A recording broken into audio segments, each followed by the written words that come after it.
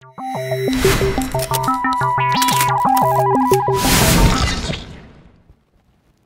guys, it's David from TheUnlocker.com, and today I'm going to show you how to use your Samsung Galaxy Gear Watch with other Android devices, besides the ones that Samsung has greedily locked it down to. So this doesn't actually allow the Gear Manager app to work, so notifications and things like that, but it does allow you to turn it into a regular Bluetooth device, and any device that has Bluetooth 4.0 or above should be able to connect to it just fine.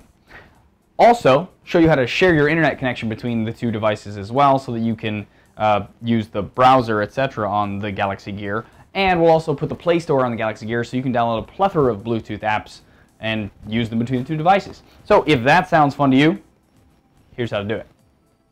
Okay, so first you need to do is make sure the device you're going to pair with supports Bluetooth 4.0, and it needs to be on Android 4.3 or higher.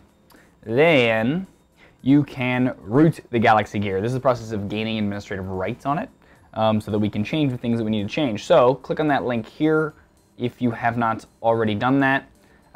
Then once you've finished it, return here, and there's one more thing you have to do.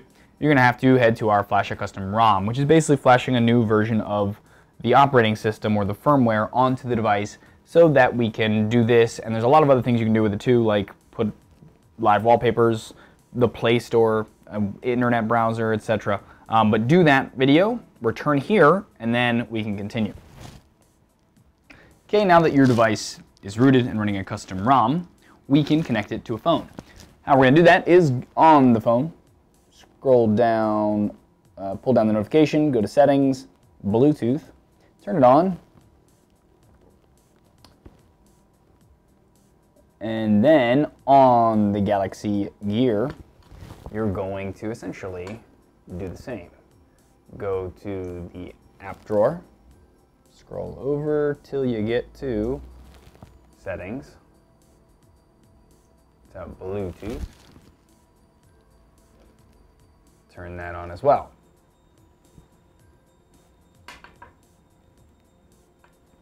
Then at this point you can scan for devices on your phone. And you'll see the Galaxy Gear pop up. Tap that. Tap pair, and on the Galaxy Gear, pair as well. And you're connected.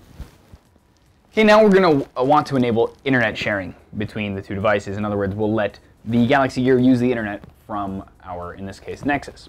So to do that, you're going to go to Settings, then More, Tethering and Portable Hotspot, and we're going to turn Bluetooth tethering on. Then on the device, go to Settings and then Bluetooth, tap on the little settings icon next to your device's name, scroll down, and you'll see under Profiles, Internet Access. You're going to check that on. As long as it stays checked like that, it means you are now connected to the phone. Okay, then on the device, you can go into the Play Store and use your internet to look for Bluetooth. And you'll see a bunch of different Bluetooth things in here, widgets and GPS and auto-connecting for the Bluetooth and remote PC Bluetooth stuff. And there's a bunch of stuff in here to kind of check out and download and see which ones work. You can find a media controller app and just get a lot more functionality out of this new Bluetooth connection. Enjoy. And there you go. I hope that helped some of you. And if you'd like to check out some of our other tips and tricks or other how-to videos, feel free to follow me on Twitter, Facebook, Google+, or subscribe to our YouTube channel.